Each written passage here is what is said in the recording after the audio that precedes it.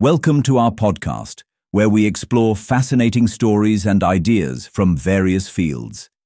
In this episode, we explore the intriguing possibility that an Earth-like planet may be hidden somewhere in our solar system.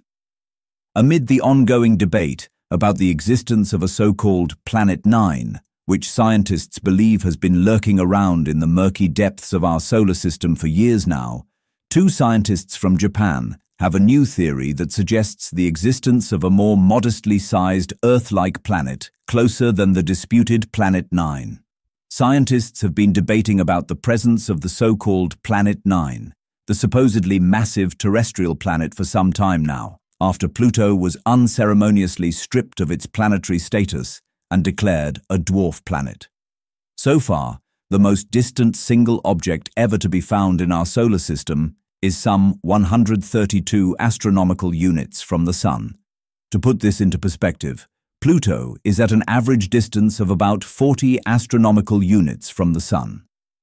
Planetary scientists Patrick Sophia Likauka of Kindai University in Japan and Takashi Ito of the National Astronomical Observatory of Japan, in a recent paper published in the Astronomical Journal, have put forth an alternative explanation. They suggest that there might be a more modestly sized, Earth-like planet revolving around the Sun, closer to the debated Planet 9, on a tilted orbit. Trans-Neptunian objects, or TNOs, found beyond the orbit of Neptune, which scientists have recently taken note of due to their peculiar clustering behavior, have led them to suggest the presence of a hidden world and the idea of a ninth planet lurking beyond our range of visibility.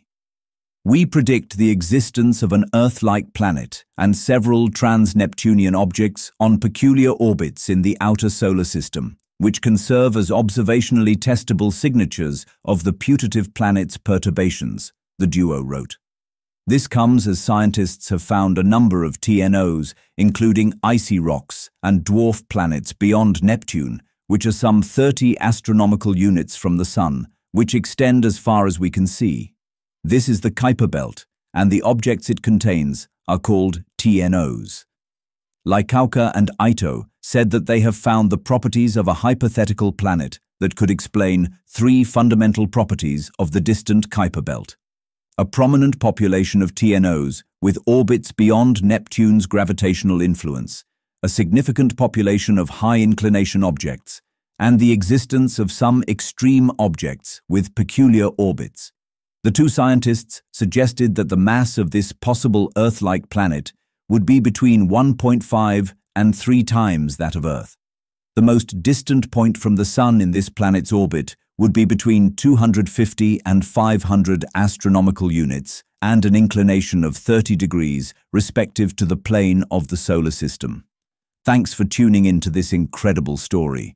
If this episode resonated with you, don't forget to hit the like and subscribe button for more captivating stories to come. Stay tuned.